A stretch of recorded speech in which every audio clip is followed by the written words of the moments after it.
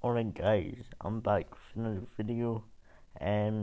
Obviously, if you like my content, like and subscribe, share the content, it really helps the YouTube algorithm get to know me. Obviously today we're talking about Manny Pacquiao, your Dennis Ugas, and your Dennis Ugas is about all around performance. I thought Manny just looked not like Manny.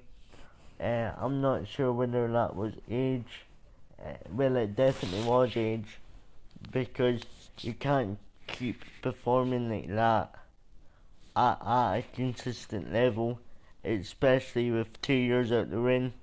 So I just thought Manny looked a bit sluggish and a bit unorganized, because obviously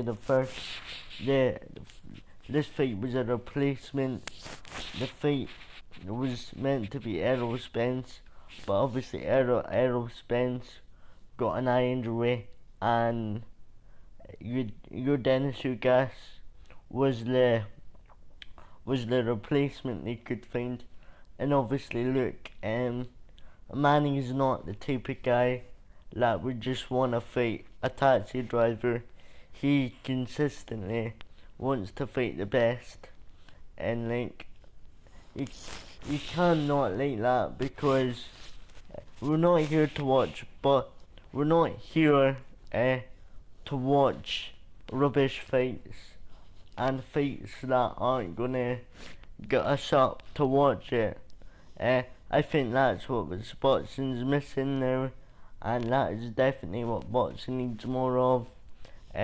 Good 50-50 fights, and that was to a certain extent a 50-50 fight, because we know how good Manny's performed in the past versus undefeated fighters.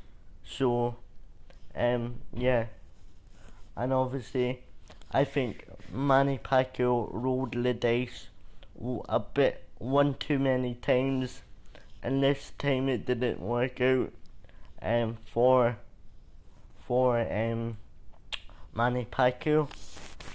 Obviously your Dennis Ugas would want to fight Errol Spence next.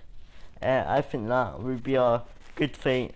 I also think, along with G-Man, that your Dennis Ugas would cause Errol some problems, just because his style is a bit wrong for him, and obviously we don't know how long the eye injury is gonna take to recover from.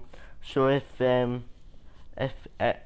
your Dennis Ugas wants the Errol Spence fight, this is a perfect time to take it, because it could be a 9-month eye injury timeout, and we don't want Errol to be out for too long, because before you know it, he's gonna be about 30, 35, 30, 31, and we don't want that for like a boxer of a caliber of like an Errol Spence.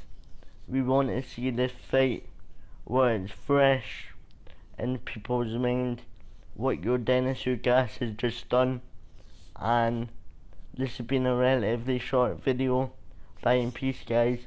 Like and subscribe, share the content, and watch the video to the end. Bye and peace.